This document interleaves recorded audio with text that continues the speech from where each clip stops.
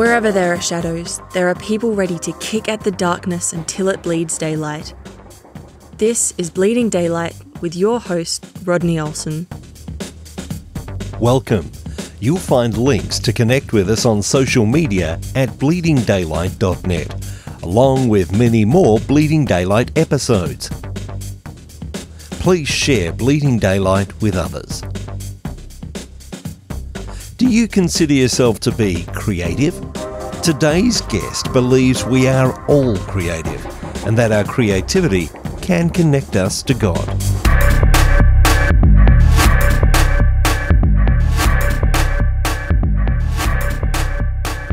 Today's guest is a multi-award-winning artist who has just released the book God the Artist, revealing God's creative side through pottery.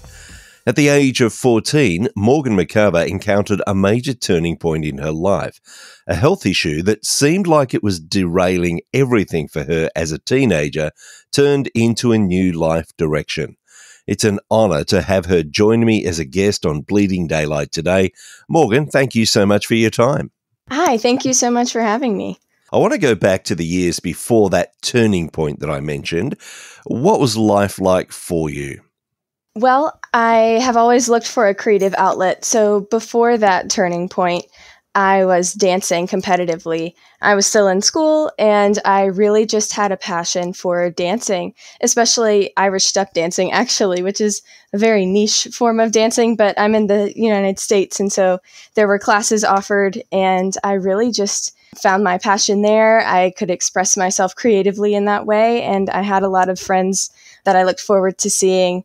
And it was a really great experience. So really you were very active and this dancing was your outlet for that, both physically but also creatively. You were able to take part in that. So what happened along the way that caused that turning point for you? When I was 14 years old, I had scoliosis spinal fusion surgery. And I knew this was coming for about 3 years. I had been diagnosed with scoliosis earlier.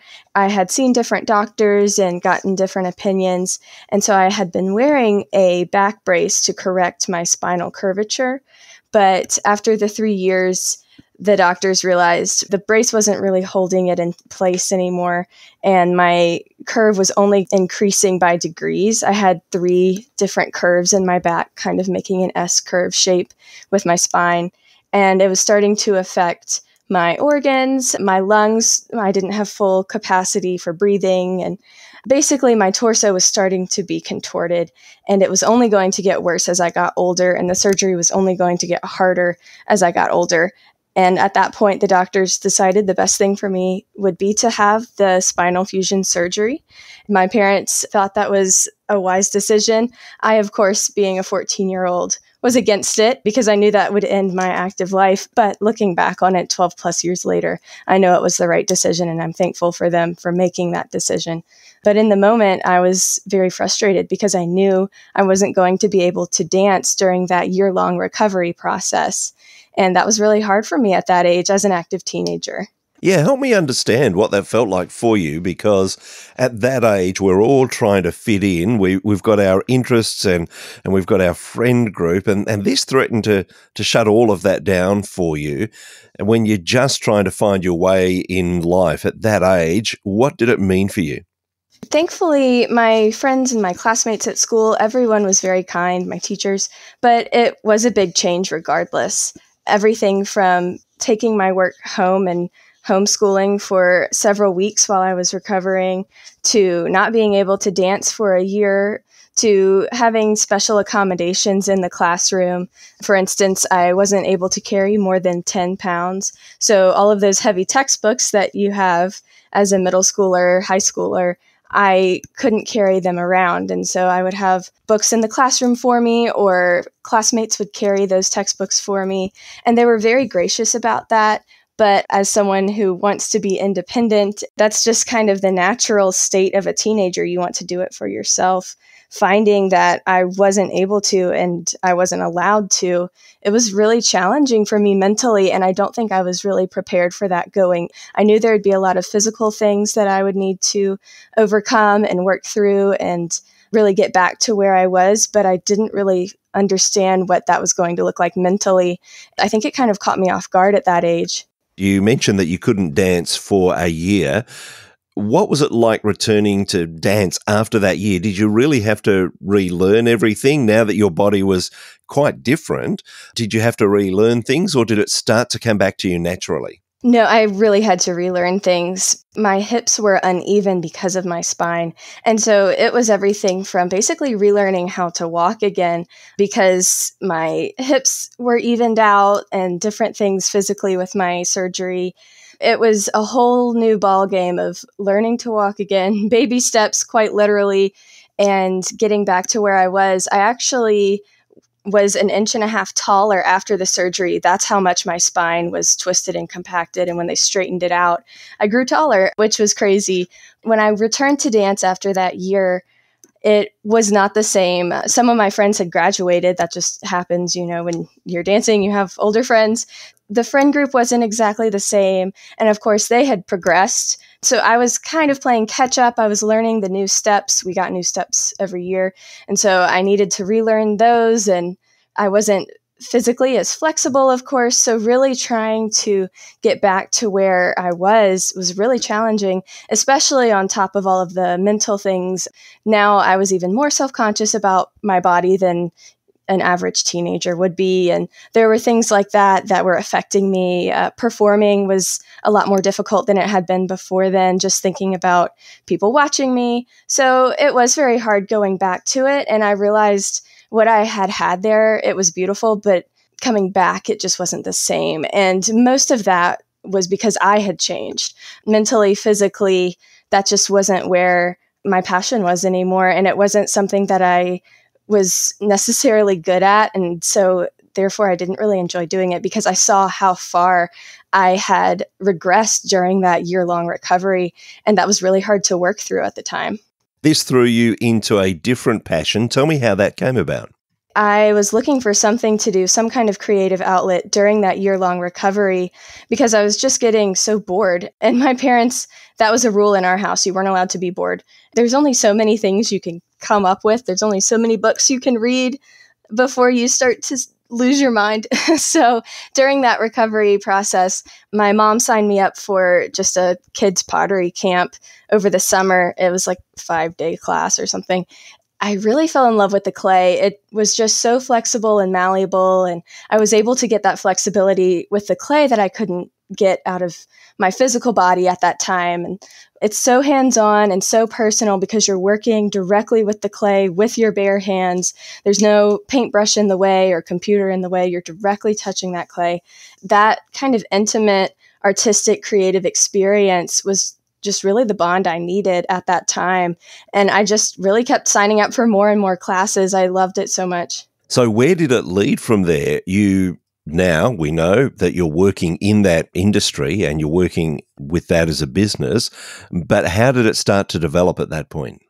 It started relatively slowly. My high school, it was a small school, so it didn't necessarily offer pottery classes. It was more focusing on college prep. Art wasn't really at the top of the list, and I didn't really have a lot of options to take ceramics classes except for a cultural center downtown where I grew up. And I would take those classes in the evenings. They were offered once a week, and it was essentially for adults. The retirees would come and they'd drink their wine and throw their pottery after work, and that was pretty much the only class that I could sign up for. So I did. And it really was a whole new friend group in a way, a completely unexpected friend group of people who were at least 30 years older than me and so much more experienced than me. They just came alongside of me and really helped me understand pottery and learning more about the craft and camaraderie that comes with being in a community studio. That was just such a beautiful time to just learn things that I really enjoyed that. And I started looking for schools that offered ceramics. I discovered Anderson University in Anderson, South Carolina. They're the South Carolina School of the Arts, and they're one of the few schools who still offer a degree in ceramics. That's actually where I ended up going to college. I loved it so much. I got my degree there. As I say, the rest is history. I just keep finding myself in different versions of the art world. I've worked for a studio potter for a time. I worked for a ceramics supply distributor. I've worked retail for them. I taught private ceramics lessons in multiple different settings. And I just keep finding myself in the ceramics world.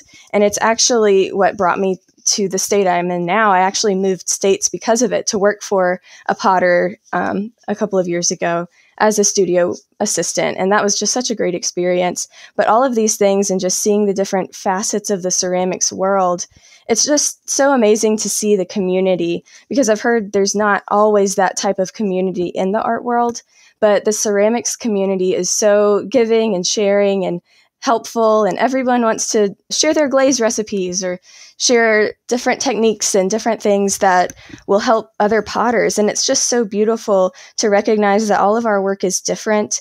In a sense, yes, we are all competing for the same customers, but not really, because our styles are so different. And that's really the beautiful thing about ceramics, is you can have such a community that is so similar, but we're also different in what we create. It really encourages inspiration amongst us.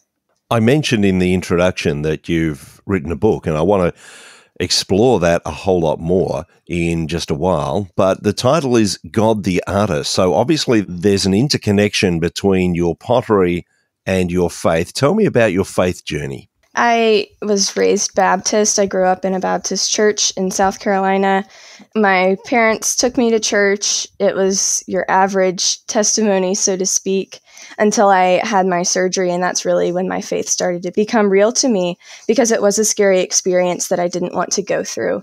And my prayer life really grew during that time, just asking God really to take away that surgery. I didn't want to have it. If that wasn't going to be the case, then recognizing that God is sovereign and God is in control, and asking him to help me through that situation if that's what had to be done. Obviously, it had to be done. My faith really was strengthened during that time. Anderson University is a Christian school. I really, really wanted to go to a Christian school. At that school, my professors were great about incorporating faith into our art, and always recognizing that God is the artist, and focusing on how our faith journey is impacting our art, because our art is so personal. It can't not be personal because we are making it. And it's so much about our feelings, or who we are in the moment, or what our inspiration is, our concept. All of that, whether we know it or not, is tying back into ourselves. All of us have a soul, and all of us have an eternal home somewhere. And so thinking about that as we're creating our work, that really got me thinking that I wanted to read a devotion book about that. I really couldn't find what I was looking for, but I knew that there were a lot of pottery references in the Bible. And so at that point, when I graduated in 2019, the Holy Spirit just put it on my heart to start reading the Bible all of the way through and start collecting these verses. And maybe this would be something that I could write. I started reading. It took me 3 years. I was going at my own pace. I wasn't really following any kind of guideline, but I had never read through the Bible all the way through. And I had been a Christian since I was about 7 or 8 years old. And so that really was convicting for me to actually read God's word that he gave to us and has preserved for hundreds of thousands of years. Of course, I need to read this book that I'm basing my whole life off of.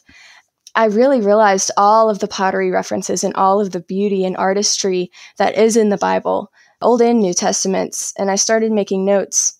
And that's really how God the Artist, the book, came about. It was multiple years down the road. My first manuscript in 2019 was really rough, and I tried to get it published, and now I'm really thankful that the publisher did not publish it. They said that I could have a ghostwriter, but I felt like I needed more experience, and during that time, I really got so much more experience through so many different outlets, and that's kind of how God the Artist is existing today. As you look through the scriptures and you see those many references, as you say, back to pottery, does that give you a sense of grounding there, that what you're working in is not some new form of art expression, but it's something that is as old as time, and yet at the same time, it's something that is fresh every time you take to creating a new piece? Yeah, it's so comforting. I'm such a history buff too, so I love researching as you can go, just the most random things. But it is really comforting in that all of these verses, it's almost like now that I have this ceramics background and I can read these verses from a Christian standpoint and understand what they mean, but also from a ceramic standpoint and understand truly the message and the symbolism behind these verses. It's just so beautiful that God hides so many little nuggets of wisdom or secrets, if you will, or whatever it is for us to discover and uncover as we go through this. Because of course, God knows everything about pottery. That's just a given. He created pottery and he knows everything. So of course he knows all of these things. To really read the Bible and understand it for myself and see, like, I know exactly what he's talking about here. I know exactly what that's like.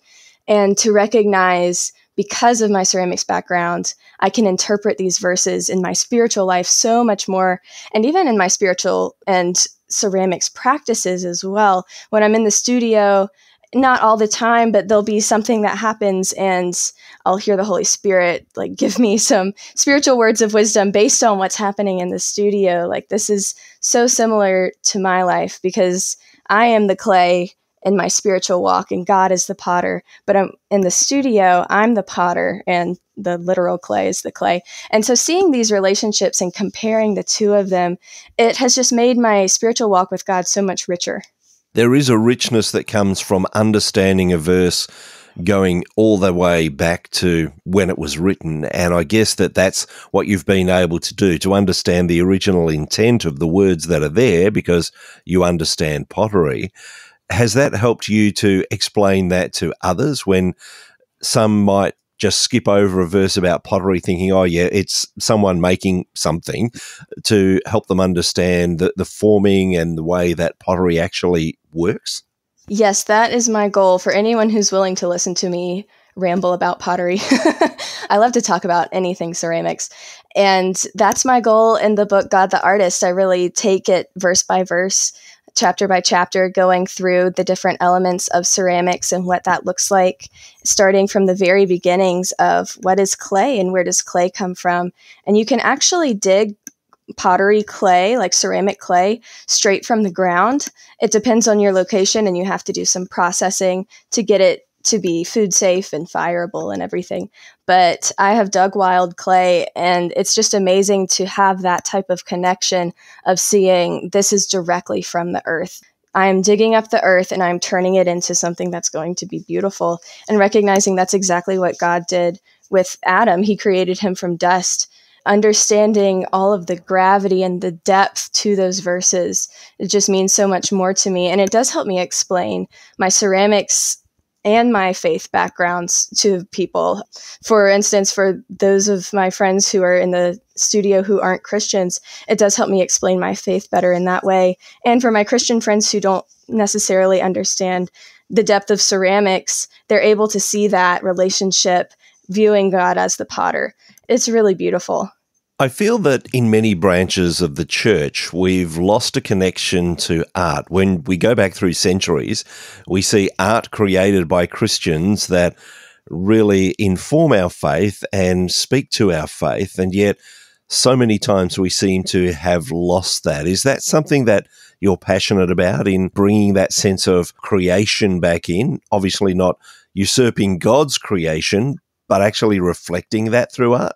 Yeah, that's interesting to bring up. I do know there are some cultures, like oceanic cultures, who do view art so spiritually that in their type of religion, they're seeing artists as the closest to their version of God. And I think that's so interesting.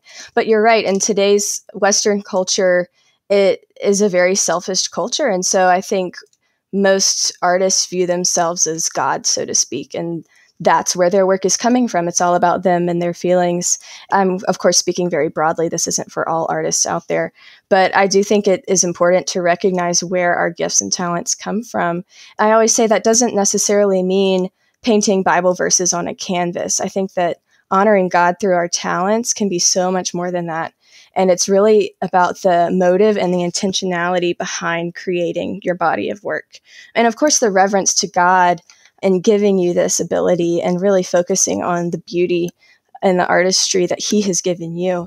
So my work is a lot of flowers, a lot of wildflowers that I'm familiar with in the Carolinas. I grew up in South Carolina and I live in North Carolina now. So these are flowers that you would just see on the road or in a wooded area that hasn't really been cultivated. They're just so special to me because it's something that God created, these beautiful flowers, and no gardener is taking care of them, and they're not being nurtured in any way or cultivated or cared for. They aren't watered on a daily basis. They're not weeded, but they're blooming for no one else but God. God put them there, and no one might ever see them, but God sees them. And I think that's just so beautiful about our Christian walks as well, recognizing that at the end of the day, we need to bring glory to God. Of course, we need to evangelize and share the faith and talk to others and socialize. And of course, those flowers get seen by passersby and they might never be appreciated. They're probably never going to be in a wedding bouquet or anything like that. But it's the small things. It's the little joys of seeing that wildflower on my drive to work in the morning. And that just makes my day. And recognizing that that can be the same in our lives too. We often use music as a creative endeavor within the church to worship, as we should. It's right throughout Scripture, the singing of sacred songs, of psalms, and we see that right throughout. But do you think that there's space for us to use other artistic endeavors such as painting or sculpture or the use of ceramics as a way of worship in our churches? That's a great question. And I think there is. I think there's a space for all forms of art to be a form of worship. And I dive into this in God the Artist, the book as well. And worshiping can look like so many different things. If it's something that God has given you the talents and skills to do, and it brings you joy in doing it, then that is something from God. And so just by fulfilling that calling and doing that thing, you are honoring and worshiping God in that way and bringing him glory. And I definitely think that pottery is a big component in that, especially since there are so many references to that in the Bible. The church I serve in with the youth, they're going to start offering ceramics classes. And so I really look forward to introducing ceramics to students who are about my age when I had that spinal fusion surgery. And I just think that's such a beautiful gift that God has given me, the ability to offer these classes and train these students in this way that at the time, that was the exact outlet I needed that God gave me to really involve my quality of life in something that was more than just sitting. And it really, really helped me come out of a dark place during that time. Just using that same exact medium in a church setting with the same age students that I was and being able to serve God in that way, I'm just looking so much forward to that experience, and I'm really excited about that. But there are so many other ways to worship God, and I talk about this as well. And one of those is simply selling my work and tithing appropriately.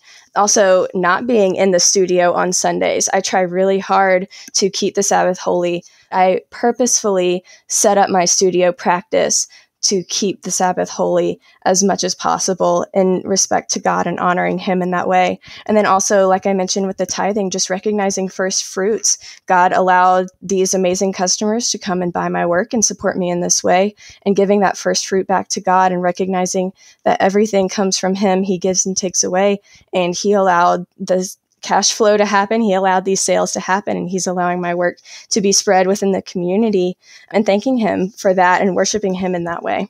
The book is God the Artist, revealing God's creative side through pottery. You hinted before that there's a devotional element to it. So help me understand, if someone is going to pick up this book, what are they going to encounter? First, they're going to encounter just the aspects of creativity and God's creativity. That's the first verb ever used in Genesis, in the start of the Bible. In the beginning, God created the heavens and the earth. So right from the start, God is making things, and he's making beautiful things, and he's using imagination. Not only that, but he made us in his image. He made all of humanity in his own image, which means by default, if God is creative and we are made in God's image, then we all have to be creative in some capacity. And I say that doesn't mean that we are all the best or the most creative or the best at everything we do or the most skilled at this one thing. But that's not what God's saying. God's saying that we're all creative. Recognizing that in your own life, it's just such a powerful truth to recognize I have imagination within me, and God gave me this imagination inside of me, and I can use this for his glory. So we start off very broad. From there, we dive more into pottery and more into Bible verses about pottery as God the artist goes along. So like I mentioned, we start with the very basics with clay and tools, and we move forward into wheel throwing and techniques of different aspects of pottery and firing, glazing, different elements like that. But I say you don't have to be a Christian to read God the Artist, and you also don't have to be a potter. I kind of go through both of those things as we go along. But the beauty is you're not just reading this story, you are involved in this process as well. Because at the end of each chapter, I've incorporated a creativity challenge, and it's open-ended enough that you can use whichever medium you would like to really enhance and encourage your own creativity and your own creative walk with God, and really connecting in your relationship with God through your own creative and artistic abilities. And so my hope is for those who maybe haven't found their creative outlets yet, or know what it is, but they don't make time for it, or they don't think they're good enough, or they put it on the sidelines, to really recognize that as a true gift from God. And it's a gift that he wants you to use, not just to have and have knowledge of, but to actually utilize for his kingdom. And that's my encouragement with the readers, that you grow in your faith and your creativity as you move through the book. I love that about helping people find their creativity, because one of the things that really annoys me is when I hear someone say, but I'm not creative. There's this sense that there are creative people and there are not. And yet, as you say, if we're created, if we're designed and built in the image of God our Father, and he is creative, then there is creativity within us. We need to find that. How often do you encounter people who are absolutely convinced that they are just not creative? Oh, all the time. It frustrates me as well. Pretty much every time I do a show, someone will come up to me and tell me to my face that they're not creative. And it makes me so sad, because to me, it means that they're not seeing themselves as God sees them. They have so much more in their lives to discover. I know I'm not the best potter. I'm not the most famous potter. I don't sell the most pieces. I just know that about myself, but that doesn't disqualify me from being a potter. I don't want it to take away my joy of making beautiful things. I can still make beautiful things and not be the best. I think part of it is just this culture of striving to be the best, and you have to be the top of your game, and everyone can't be at the top. And just recognizing that that's not what God is saying. God is wanting you to work through the process. Part of the beauty of art is that creative process, and you kind of lose that a little bit when you're just focusing on the final product. And if yours is better or worse than somebody else's, you're taking away from the entire process of the creating and the joy you find through that process. And so I really just challenge people, don't think of it as I'm not good or I'm not as good. Think of it as the process and how much I enjoy making. I know that it's a cliche, but we often talk about our worship being for an audience of one. How helpful is it when we start to think my creativity is not about creating a piece to put in front of others, but my creativity is a way that I can worship the Father? That's a great point, especially with social media culture. There's a lot of artists who make what sells or make what's popular right now, and they don't truly have their own voice in the art world. And I've seen this so many times. It's really hard because your work means so much more to you when it comes from a place of joy and a place of your own imagination. And all of my flowers that I put on my pieces, I hand drew all of that. I have that intimate connection with those drawings. Yes, I looked at the flowers for reference. These are God's flowers. I didn't invent some amazing flower on my own, but I interpreted it in a way that is truly my own. I didn't go with what is trendy at the moment. And so my work really does become all that more personal. My relationship with my work becomes all that more personal as well.